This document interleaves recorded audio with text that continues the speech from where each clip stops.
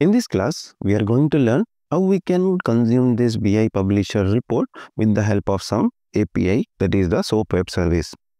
At the time of recording this class, REST APIs for BI publisher, if you are running this BI publisher in your Oracle Fusion Club, then REST APIs are not supported. We have to make use of the SOAP web services only.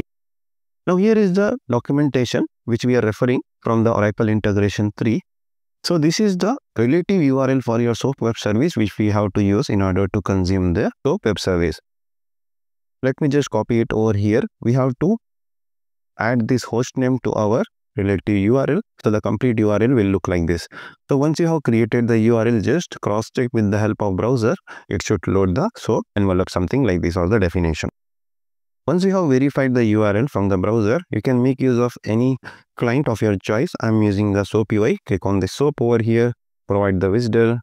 Here I will tell this as BIP report _ run. Click on OK. So we have to just check this run report, double click this. So from here, we don't need everything. We just need to provide the report absolute path over here. That is over here.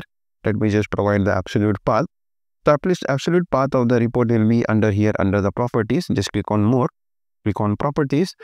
We have to copy from here, custom test A. Let me just construct it over here, slash, and then the report name.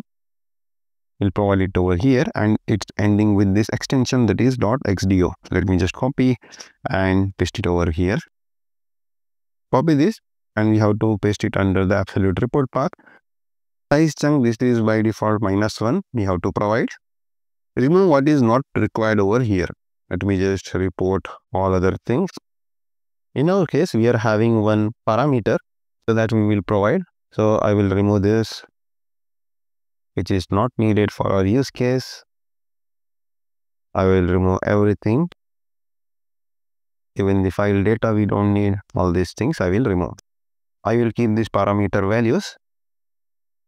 So under the parameter values, we are interested in only the name. So I will keep the name and the values section. That is this one, items value. So in our case, the parameter name is, let us go back to edit. So from the data model, you have to search for the parameters. Here you will see the what is the name of your parameter. Just copy this, not the label. Display label, you can use anything, but we are interested in the parameter name, that is this one. We have to provide it over here. As of now, I will keep this as empty. And coming to the authorization, we have to provide the authorization. I will quickly populate the same. Once you have populated the credentials, click on run report.